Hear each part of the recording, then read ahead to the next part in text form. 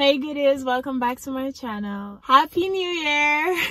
I really hope you guys had a great Christmas and New Year celebrating season with your family. And it's supposed to be me, but I got stuck in Kenya again. I was supposed to spend Christmas and New Year's with my mom and siblings and friends, and anyways, you know, I'm sure the next time it will be even better. You know, the next plan that we have set down, it will be even greater than this time, because you know, we're gonna have all this. No, it's not gonna be okay. It's gonna be good, but this was I'm trying to make myself feel better here, but I haven't gotten myself to do that just yet. So yeah, they've been away. They were in my Emirates, meet in Miami. And I even asked, like, normally they'd be sending pictures. I'm like, where are the pictures? They're like, nobody's in the mood, you know, because I'm not there. But I'm happy they're healthy. Yeah, that's all that counts right now. Anyways, today I'm going to get checked again to see whether or not I still have COVID. Y'all, this Omicron variant, most people that I've spoken to, they just complain about headache, then they think, oh, I'm better, but then boom, it just hits them for like a day or two, and then recovery is so fast, less than a week. That's what happened to me. I told you guys what led me to getting tested, what made me suspect that I had COVID again for the third time. For the third time, right? And yes, it was mainly the headache. I was feeling fine. After I recorded that video that night, I had breathing issues. The next day, oh my god, flu symptoms, crazy. Like, cheers, I did the whole steaming thing. I was choking, dying. I was, oh, I'm not gonna survive this. I was this close to even going to the hospital. People were telling me, oh, you should be admitted. Oh, you should at least go get checked. I was like, let me hold this out. It got worse at night. Same thing my friends that had it said. I was like, wow.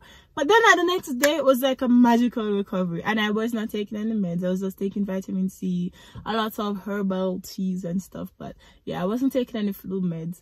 My body is very weird when it comes to meds. Even for my menses, I just stick to the pain because things happen. Let's just say my body does not like to be medicated. Yeah, that's what's up. But let me address something though, because people think I'm rich and, you know, traveling the world. No, I am poor and stranded. Okay, I'm not poor. But personally, like me, myself, I don't have money. So I'm not here traveling on people's money, guys. I'm just making the best of my situation. So no, I am not rich and traveling and enjoying my youth. I wish.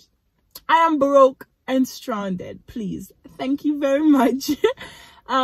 So pretty much when I was in Zambia, I did not take a direct flight to States or to Jamaica, because if y'all didn't see my TikTok video, tickets were like 5,000, and then the lowest you'd get it would be like 2,000, and then it was just too much. I'd always try finding the cheapest way out, even when I'm not spending my own money. Like, I don't like spending money, you know. Save if you can. That's what I was trying to do. So ask anybody, check for yourself. Just leaving Zambia, it's expensive. At Zambia on a whole, the cost of living is cheap, it's low. But as a foreigner, anything you have to do pretending with a foreigner, it's so costly. And that's one of the reasons I decided not to take a job there. That would be in another video. Like, just to get settled as a foreigner, traveling, it's expensive. So I left from Zambia to Ethiopia to Kenya. Flights from Kenya were way cheaper, like under $1,000. Like, I got a flight to it was to go to Dubai to Miami. It was under $700 compared to $5,000. I'm just like, I'm in a spot where I don't know what to do. And to you Emirates, you lying bunch of people, yeah. And I had a feeling. So my flight for December 25th, before it got cancelled. Let me tell you guys, yes, we have time. Actually, we don't have time. I should have been at the hospital an hour ago, but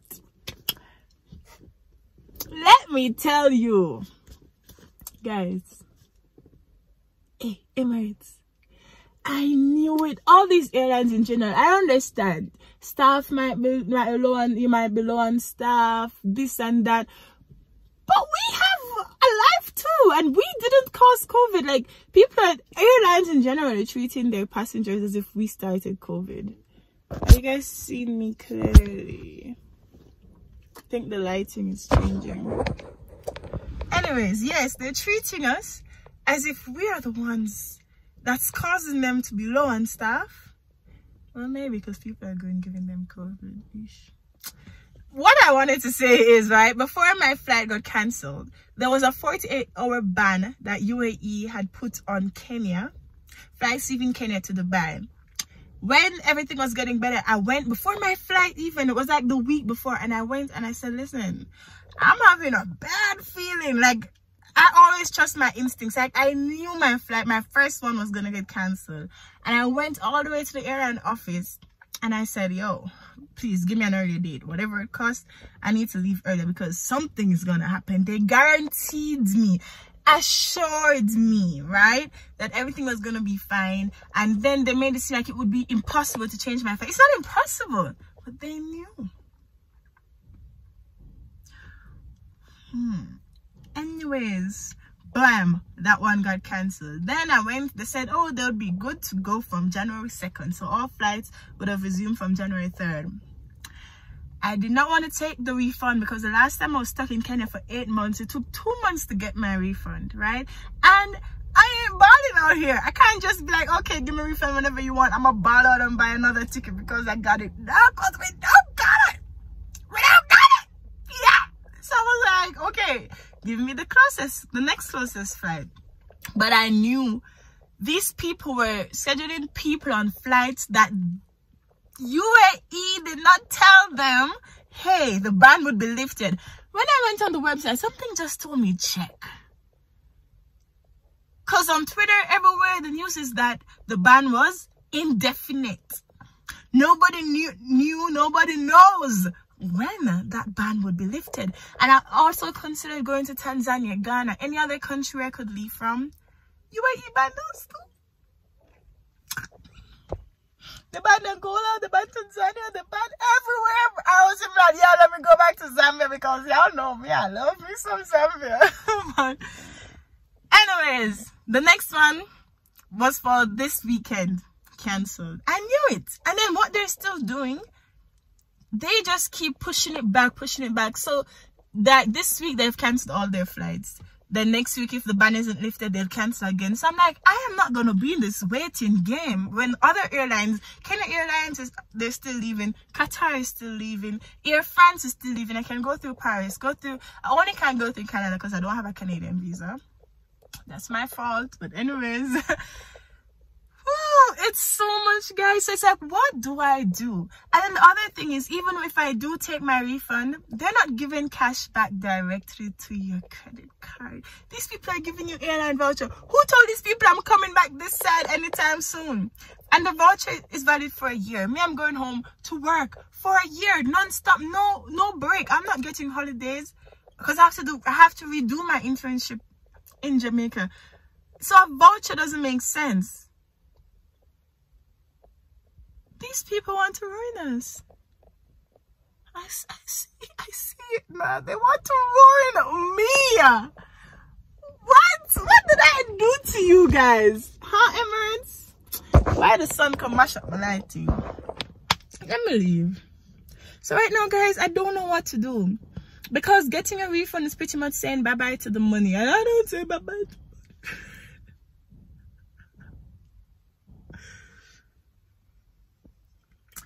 and then if I don't take the refund, that means I'm waiting. Could be another month, 2 months. And then the other thing, staying in Kenya, this is what happened when I got stuck last year. So we're allowed to be in like these countries without a visa up to 3 months.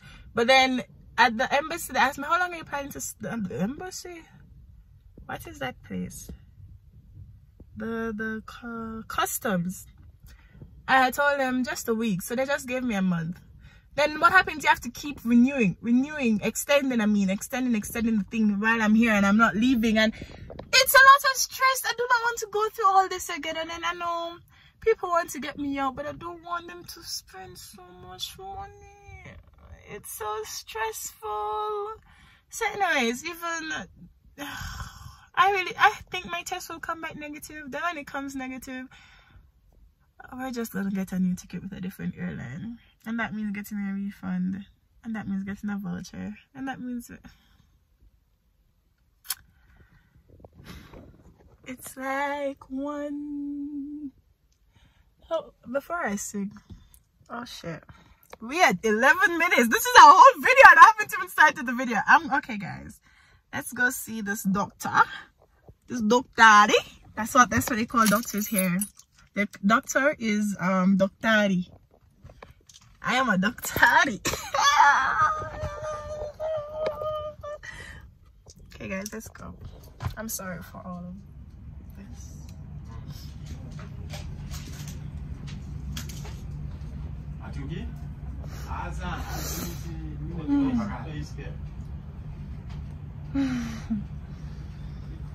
Wait.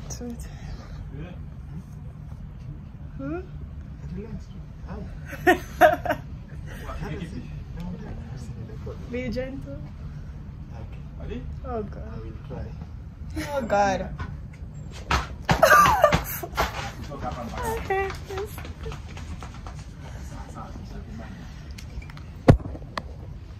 So here we are. This is good. This is fast.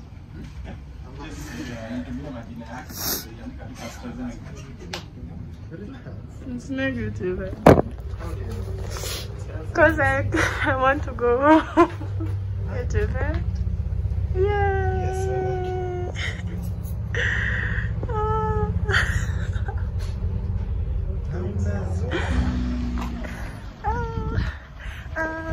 Negative. Booster shot time. I think you should go get signed up over here. I don't care who gets upset with me.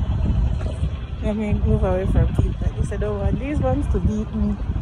But just imagine, you know, Kenya and Zambia are very different. Even if you're sick and getting COVID tests, here in Kenya you have to pay. In Zambia you do not pay. Okay, well I didn't pay. No, they call the people for booster shots. I'm here for my booster shot. She's going to say she's been here since 7:30. Now she's going home. I don't understand, because once you open these things, she has it here. Well, I'll show you guys. I don't know if you can see behind me. Don't these things have expired? It's some like, oh, they're finished. She's like, no, they're not finished. She's just going home. Somebody make this make sense to me. So even now, me, I don't even want it. I told my mother to please get, because even if your vaccination has been the second dose has been over 6 months, if you have proof that you have an appointment to get your booster shot in States, you can still board the flight. So I told my mom to make that appointment for me in the States, because normally I don't trust these people's booster. If you're gonna have it here, ready to give to people, but say because you're tired, you're going. Kenya is different, you know. I always tell people Kenya is very similar to Jamaica with the craziness. Not isn't this your job? It is just 1 o'clock and she's telling me she's going home. Even if she decides to give me, I'm going to refuse. Just like how me and all my friends and I, we got vaccinated the same time in Zambia, and then we got sick. We're all sick this very same time. That's too much coincidence. Me, I don't want their booster. I'd have to keep it. Crazy. The thing is not expired. She wants it to be expired because she wants to go home. So sick. For those of us who come from outside with our vaccination certificates that can't be shown in their system, we don't get vaccinated here, whether it's a second dose or it's a booster shot. It's just weird, because even the girl that was registered me, she was scrolling. I'm like, what are you doing? She was scrolling from 2022 to my birth date. It's far. And I'm like, you do this for every person you register. The system is so old. Waiting on a Buddha. Here he is, Nelson.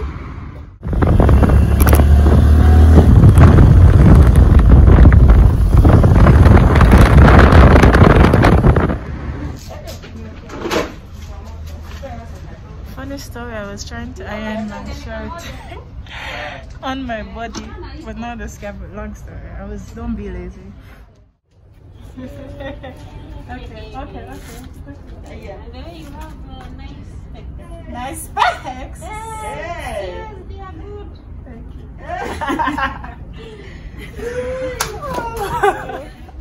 I don't get anything signed. You can get what do you call it? Certificate of the. Headache, body ache, Oh, not fever. shipping certificate. Alafu And anauliza then you take Panadol. Okay. hakuna kitu kama certificate kuonyesha ume. Yeah, because it's the. There is. We have the second one. This is my booster. Booster. Yeah, talk with that lady. Okay. Okay, asante. Yeah, I love injecting people, but don't come try to put a needle to me. Please don't. Okay, there's this zinc blocking the view, but just look into the city, guys. Look out in the city. And it's beautiful. Okay, guys, so that was a success. Ooh, I just noticed the ceilings. Okay, guys, so I got through. That doctor is very nice. You know, I have this thing about me. I don't like sitting down waiting for somebody to call me. I'm just going to walk in the room. And I think that's how I approach life as well. Yeah, so heading home now. I'm COVID negative. And I got my booster. I'm ready to go. Oh my God. Peace, Kanye. Okay, but on a serious note, don't invite me anywhere. I'm not going anywhere. I'm not coming to your house. I'm not coming to your party. I'm not doing nothing, right? I'm negative. I need to stay negative. Y'all need to stay negative too. Stay safe, guys. Bye.